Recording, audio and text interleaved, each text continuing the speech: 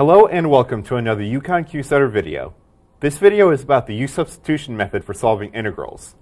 My objectives for this video are to show you where the U-Substitution method comes from, then to work out two examples, then to give you a set of practice problems to try on your own, and finally to summarize how to use the U-Substitution method using a step-by-step process. Imagine you were asked to find the derivative of each of these functions. Taking a look at the first one, what I realize is this is going to need both the product rule and the chain rule.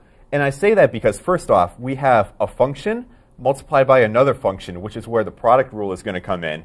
And the chain rule comes in because in order to take the derivative of this particular function, we're going to need it. Now, I'm willing to bet that when you were taught the chain rule, it was explained to you like this. You take the derivative of the outside function, in this case the cube root, keep the inside function the same, in this case 4x cubed plus 7, and you then multiply by the derivative of the inside function, in this case 12x squared. Notice that these next three examples are also going to need both the product rule and the chain rule, whereas these last two examples are going to need both the quotient rule and the chain rule. Now I have a question for you. What if we wanted to go the other way around and find the antiderivative of each of these functions? At first glance, that sounds like a scary thought because these are all pretty complicated looking functions. But thankfully, we have the U-Substitution method to come to the rescue because basically what that method does is it simplifies each of the functions so that you could easily take their antiderivatives directly.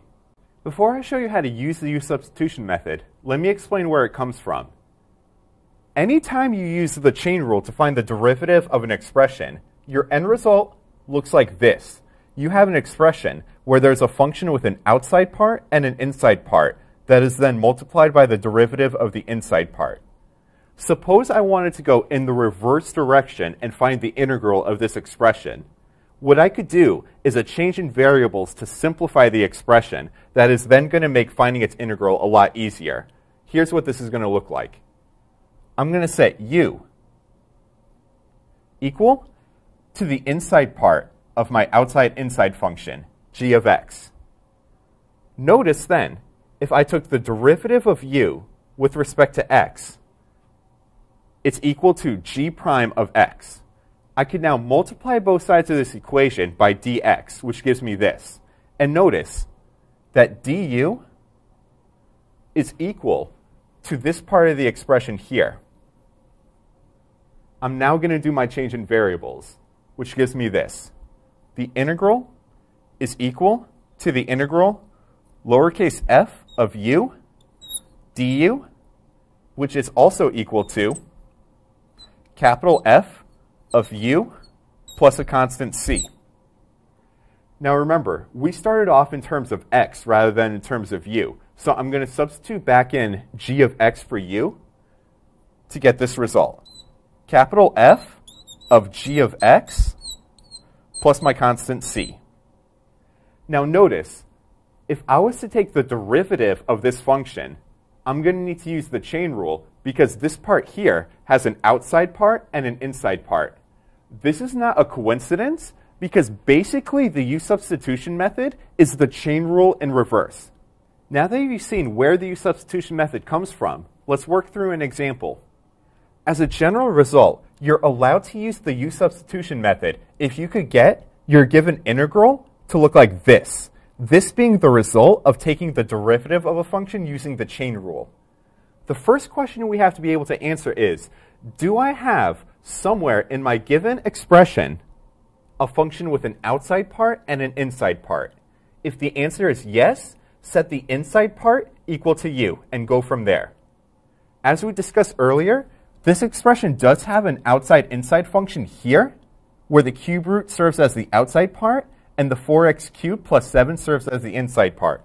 Like I said, I'm going to set u equal to the inside part, and what this means is the derivative of u with respect to x is 12x squared.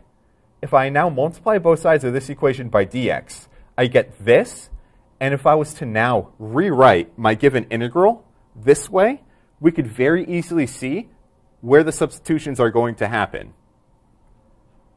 My outside-inside function, f of g of x, is here, whereas my g prime of x dx is here. So the inside part is going to be replaced by u. This part here is going to be replaced by du, which gives me this. Taking the cube root of something is the same as raising it to the 1/3 power. And as you can see, we now have something that we could very easily integrate. Integrating this gives me this. However, since we started off in terms of x, we need to finish in terms of x. So I'm going to substitute back in this expression for u to get this. And this right here is our final answer. If you're ever not sure if you got the right answer, what you could do is take the derivative of your answer and see if it matches up with the expression you were taking the integral of. As you can see from my work, they do match up, which tells me it's time to move on to the next example. Now let's use the U-Substitution method to solve a definite integral. Just like with the other example, the first question we need to be able to answer is, do we have somewhere in our given expression a function with an outside part and an inside part? The answer is yes. We have it right here, the e raised to x squared plus 1, where the e stands for the outside function, and where the x squared plus 1 stands for the inside function. Again, I'm going to set the inside part equal to u, then I'm going to solve for du, then I am going to rewrite my given integral to look like this, and before I do the substitutions, it looks like we have a bit of a problem. Our du is equal to 2x dx, but we don't have a 2x dx here, we just have x dx. If you ever run into this problem where you're off by a constant, simply multiply or divide both sides of the du equation by whichever constant is needed in order to get the other side of the equation to match up with what you're trying to substitute. In this case, what I'm going to do is divide both sides by 2. So I get du divided by 2 is equal to x dx, which matches with what we have in our expression. Now I'm going to do my substitutions, which looks like this. And notice that I did not write out the bounds of the integral here. I did this on purpose because I need to stress a very important point. Now that we've gone from being in terms of x to being in terms of u, the bounds are no longer the same. So what I'm going to do is I'm going to call the lower bound u1, and I'm going to call the upper bound u2. And I'll use these as temporary placeholders. I could clean this up a little bit by factoring out the 1/2 constant. And what I could do here is one of two things. One thing that we could do is keep our temporary placeholders as they are, do the integration, and then once the integration is done, revert back to being in terms of x, including returning the bounds to the values that they originally were, and then evaluating what we have to get to our answer. Another thing that you could do is solve for the values of the temporary placeholders. Since we said that u is equal to x squared plus 1, what we could do to find our new upper bound is substitute in the value of our original upper bound, and here we get 10. Likewise, we could find a value for our new lower bound by substituting in the value of the original lower bound, and in this case we end up with 5. So as you could see here, I substituted in the values of my temporary placeholders, and I can now go about the integration as I normally would, and I end up with the same answer. As you could see, both these methods require roughly the same amount of work, so it basically boils down to personal preference which one you want to use. For any definite integral, both methods are going to get you the correct answer as long as your algebra is correct. As promised, here is a set of practice problems for you to try on your own, along with their answers.